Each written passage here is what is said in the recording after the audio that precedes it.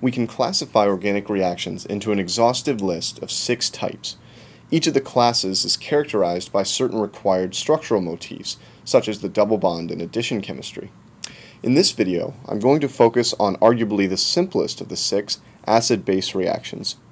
Although the process appears very simple, a proton simply moves from one atom to another, whether such a process is favorable depends on a number of factors that I'll discuss in the video. Acid-base reactions are also known as proton transfer, and because the proton has a positive charge, proton transfer reactions always involve the shift of charge from one atom to another.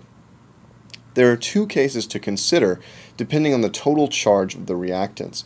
Case 1 involves positively charged compounds, and Case 2, negatively charged species. The coloring here is deliberate. In order for a proton transfer reaction to proceed in the forward direction, the blue charged species must be more thermodynamically stable than the red charged species. Another way of saying that is that the blue species must be lower in energy than the red species. A key assumption here is that the black neutral species essentially all have the same energy. Using that assumption, we can ignore the neutral compounds when considering proton transfer reactions. Focus only on the charged species. So the question arises, how can we compare the stability of charged species? Well, one way is to use factors like electronegativity, hybridization, resonance, and quality of solvation to predict the more stable species on abstract grounds. For instance, in the reaction shown here, we can see that the transfer of a proton from carbon to nitrogen is the forward process. Considering resonance possibilities in the enolate anion, that's the product anion in blue, we would expect it to be more stable than the nitrogen anion starting material. In fact, if we draw the resonance structure, we place the negative charge on an oxygen atom, which is happier with negative charge than nitrogen on electronegativity grounds. These abstract arguments are nice, but organic chemists have verified these ideas with experiments. Imagine we took a series of compounds and treated them with a common base, let's say water.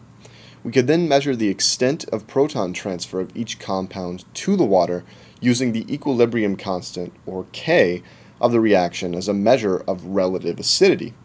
More acidic compounds will give up protons more easily, leading to larger Ks.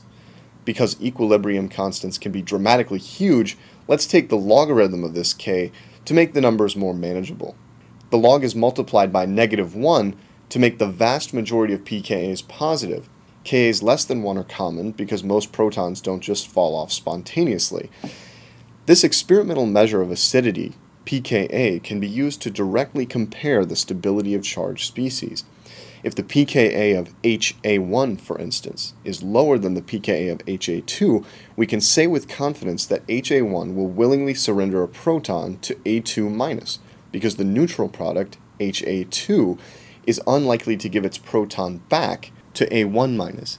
This means that the charged species A1- is more stable than the charged species A2-. Although there isn't much math in organic chemistry, being calibrated on the most important numbers in organic is important, and pKa is one of the most important numbers to organic chemists.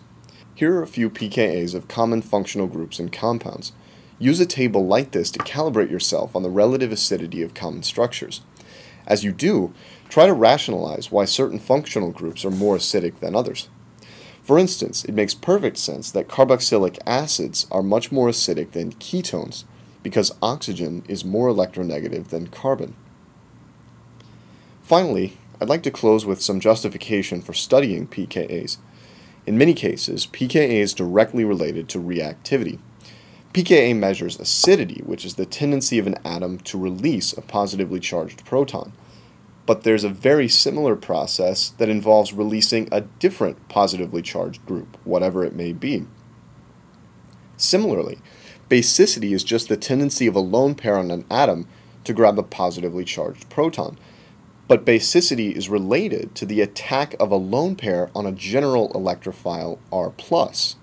So knowing pKa's will help you predict and support these kinds of electron flow, which abound in organic reaction mechanisms. In fact, we'll see both of these kinds of arrows in the next few videos on substitution and elimination chemistry.